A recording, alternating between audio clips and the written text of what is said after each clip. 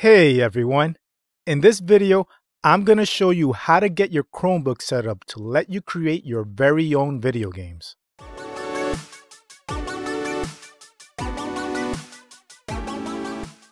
So today we are going to be installing the Godot game engine. Godot is a completely free video game engine that lets you develop professional quality 2D and 3D games for multiple platforms. Through its Linux port, we can use it to develop games on a Chromebook. I went with Godot because it's very lightweight.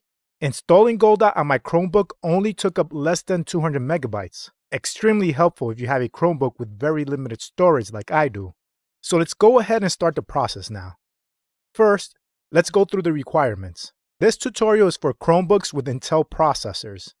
These instructions might not work if you have a Chromebook with an ARM processor, but there is one installation method I speak about that might work on ARM Chromebooks, but I can't confirm it. The second and final requirement you'll need is Linux installed on your Chromebook. If you haven't yet installed Linux, check out my video on how to install it. There are two ways to install Godot. The easiest way is to open up a terminal and type sudo apt-get install Godot 3. Keep in mind that newer Godot versions will probably have a different command. When the installation is done, open up your app launcher and click on the Godot icon. For ARM Chromebook owners, this method is the best way to see if there is a package available for you. I don't have an ARM Chromebook, so I'm not able to confirm this. But since Godot is open source, you should be able to download the source and compile an ARM version for yourself. But that's beyond the scope of this tutorial. Also, this method will not install the latest version of Godot. Getting the latest version involves more steps, but it's still very easy.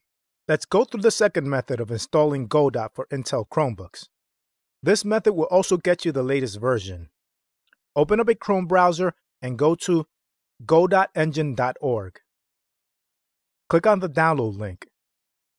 Then, click on the Linux tab. There is a standard version and a mono version. The standard version only uses Godot's custom scripting language. The mono version will allow you to use C# in addition to Godot's custom language. I do C# development, so I will select the 64-bit mono version. A download will start. When it's done, extract the contents of the zip file to an empty directory on your Linux files area.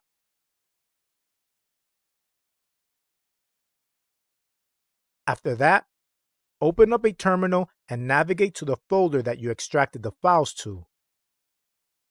We now need to set the file that ends in .64 as executable in order to run Godot. If not, we will just get an error.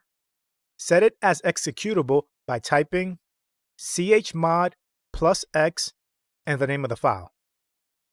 Now the file is executable. To finally run Godot, type / and the name of the file. Godot will now open.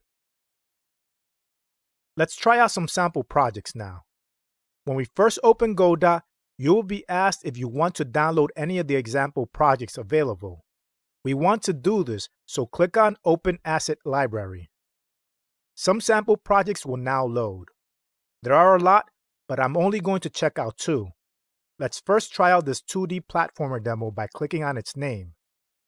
In this screen, you will get a description of the project and the option to download it.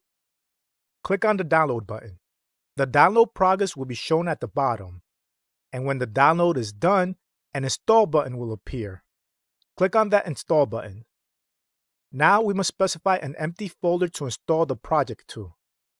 Go ahead and create any folder you want by clicking on the Browse button and navigating to your desired location. Then click on the Select Current Folder button. You can also click on Create Folder here to quickly create a folder with the project's name in the selected path. Now click Install and Edit to load up the project. We are now in the editor where you will be creating games. This project is a 2D project, and if you want to run it, you just click on the play button on the top right of the screen. And I'm now able to play the game. I'm currently using the keyboard, and unfortunately, I can't test a gamepad because Linux on ChromeOS does not support them yet. However, I can export a Windows or Android build and test the gamepad there. And here I am playing the sample project on my Android phone using a Bluetooth gamepad. The game feels very responsive and has an old school feel to it. Let's now try out a 3D sample project. I download a 3D version of the 2D platformer project. You run it the same exact way. Just click on the play button.